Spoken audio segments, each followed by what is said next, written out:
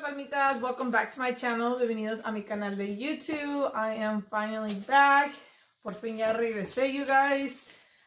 So hoy tengo, el niño va a cumplir 3 semanas el jueves, este jueves. So my son's gonna be turning 3 weeks this Thursday. So yeah, I was like, I've been gone so long that I was like, I have to get back. So yeah, you guys, I'm finally here. I'm going to be answering some postpartum questions for you guys. So voy a estar contestando unas preguntas de después que tuve el niño o cuando, yeah, something like that. But yeah, you guys, so yeah, you guys, I hope everybody's doing well. Ojalá que todos estén haciendo, I hope, can't even talk. Ojalá que todos estén bien. That's what happens when you're trying to talk both languages, you guys. So annoying, but I'm doing it for you guys. Alright, you guys, so I'm going to go with these questions. Ya voy con las preguntas. The first question is if I got the epidural. La primera pregunta es si agarré la medicina que te lo ponen en la espalda. La vacuna or something like that. Y sí la agarré. Yes, I did get it. Baby girl had to get it. So, yes, the answer is yes. So, sí lo agarré. Number two, you guys, it says, did you experience postpartum depression? Sí, experience depresión, algo así. Y no, you guys, so no, I didn't get postpartum depression. Not even with none of my kids. I was Gucci. I was just ready to pop. So, I was good. No, I haven't got depression. It's just a lot of work. Si es mucho trabajo, ya con un nuevo bebé y con los otros niños, it could be a lot. Number three, you guys, it says, what was recovery like? Did you tear or got stitches? So what was recovery like? So recovery wasn't that bad as like my other two.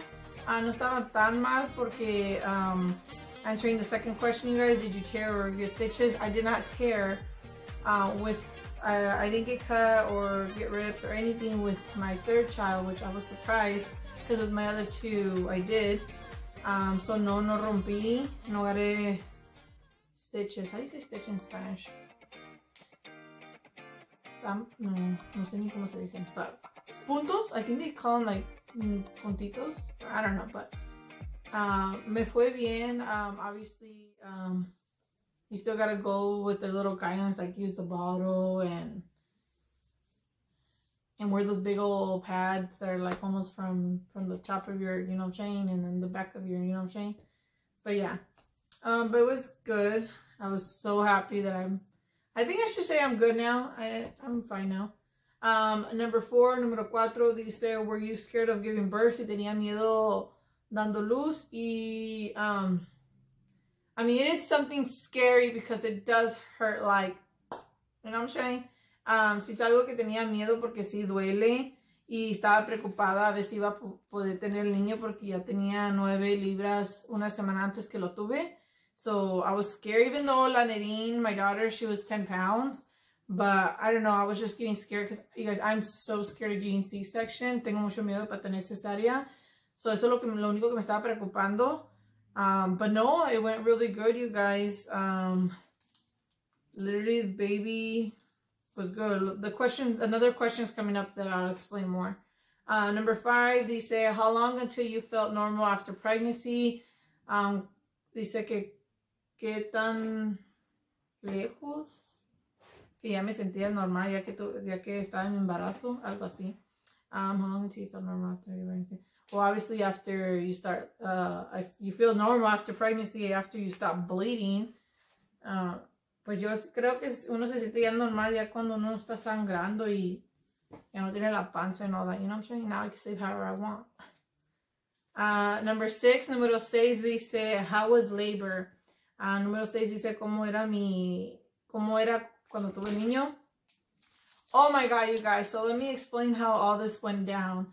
So, you know how I told you guys I was going to get induced on Wednesday the 10th? Como les dije que me iban a provocar los dolores el miércoles, que era marzo 10.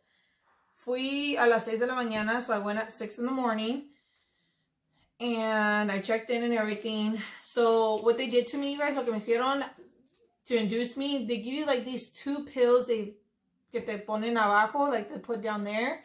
And then those, I was like literally all Wednesday, all Thursday, I was in pain, you guys, with contractions. I wasn't dilating on Wednesday. On Wednesday when I got there, I was 1 before they did the medicine. Cuando llegué tenía nomás abierto 1 centimeters, no sé cómo se dice en español. Pero llegué y después, I think by the end of the day, I think I was only 2. So it took forever with that medication. So después, they gave me the pastilla in my mouth. So they tried a different medication, which was a pill. I took 2 down there and 2 in my mouth and nothing, you guys. I was in pain all Wednesday and then almost Thursday and nothing and nothing. They were going to send me home. Ya me iban a mandar para la casa porque they're like, this could affect the baby. They're like, it's just probably he's not ready and blah, blah. And I was just worried because I was like, oh my God, if I wait another full week, I was like, how much is the baby gonna wait, you know? So, estaba preocupada porque dije, si me espero otra semana, el niño va a estar bien gordísimo. So, eso es lo que me estaba preocupando. But yeah, you guys, so then they did the one through the IV. Once they put the IV one, you guys, ya que me ponieron la medicina por el, pues aquí, no sé, I was talking about that, look, I still have the bruises aquí, you guys, look at my arm, and then this one too, right there. It was worse. I'll probably post some pictures of how it was when I first got them, both of them.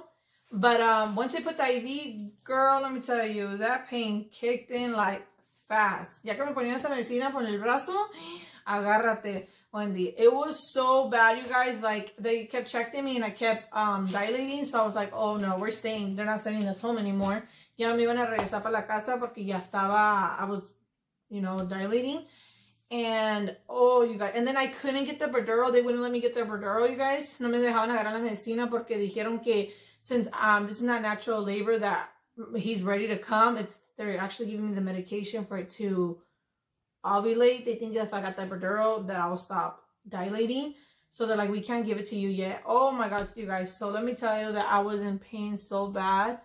That they're like, you gotta wait. I got to the point that I was already getting uncomfortable. I was moving from one side to another, that they finally let me get it. And then after that, we were Gucci. And then all of a sudden, like an hour or 2, they came in and I was already 10 dilated and baby boy was ready to come out. So ya, cuando me checaron la última vez, para ese tiempo, ya tenía abierto 10 y dijeron que ya podían sentir la cabeza del niño. They said that they could feel the baby's head already. So then all of a sudden, you guys, they're like, okay, it's time to push. I pushed, literally, you guys, I pushed like two or three times, I think. It was all blur that moment.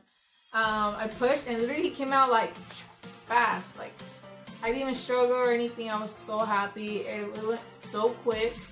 And then when they told me that I didn't tear, I was like, what? I was like, that's good. And cuando me dijeron que no rompí ni nada, I was like so excited because I didn't want stitches. That's like the worst. No lo quería los puntitos, so estaba feliz que no rompí ni nada, you guys. So yeah, you guys, and then so I had my baby boy on March 11th at 5:50 something p.m. and baby boy was 9 pounds and 13 ounces and he was 21 and a half the length.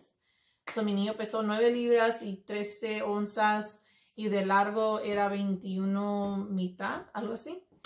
But yeah, he was still a big boy. I'll show you guys a little clip right here, little boy. I'll show you guys I'll throw some pictures. I did record him right now, a video of him laying down in the bed. So I'll show you guys him on the bed.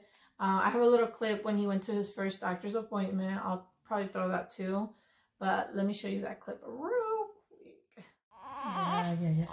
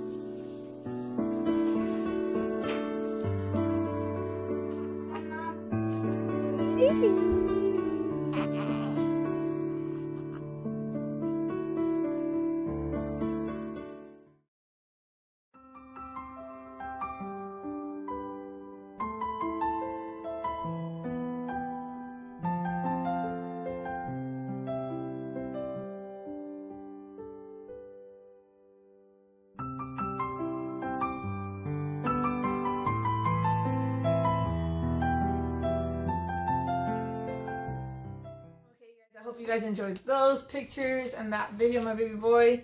And then baby boy's name is, so I wanted Miguel Angel as his name, but since my boo said there's so many Miguels in the family, he's like, no, let's pick something else. Then I wanted Mateo. Yo quería Mateo el nombre.